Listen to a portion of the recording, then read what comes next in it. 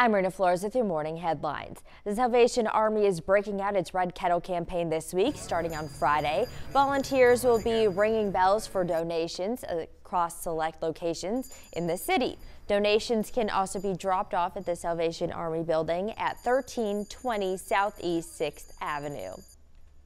And the city of Topeka is starting the 2026 budgeting process with some early input from the community. 2 sessions are scheduled this week for you to share your thoughts on the city's financial outlook and their priorities.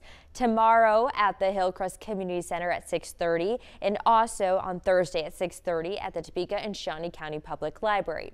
The 2025 budget was approved this past September. That's looking at 13 News This Morning headlines. You can head to our website, WIBW.com, for more stories and information. But for right now, let's check the weather with Doug Myers.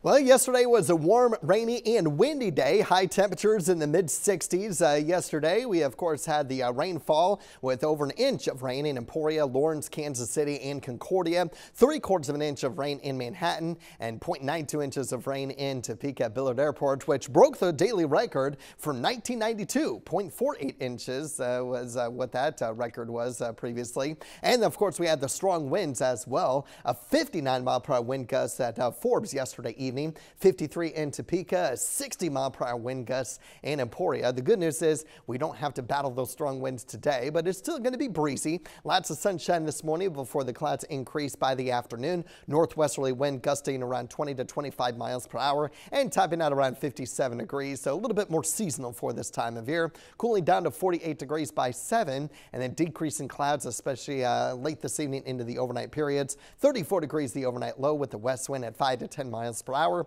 and then topping out at 52 degrees with a cooler day. At least we have plenty of sun, so with those winds out of the west gusting near 40 miles per hour, it won't be terrible, but definitely one of those windy days that we'll have. The winds do drop back down to 25-mile-per-hour gusts Thursday as temperatures cool down in the upper 40s. Those lows also get a little bit cooler as well and getting down below freezing each night for most, if not all, of northeast Kansas. We'll certainly get down in the 20s for both Friday morning and Saturday morning. Another cool day on Friday, but at least with lighter winds. In fact, Friday and Saturday, those wind gusts should be less than 20 miles per hour the way it looks right now, and then continues to stay near or slightly below average early next week. Right now, I have the full forecast drive for the next 8 days, but we are keeping an eye on next week with the storm system that may impact maybe not necessarily us in northeast Kansas, but across the central plains for Thanksgiving week. So something to keep in mind.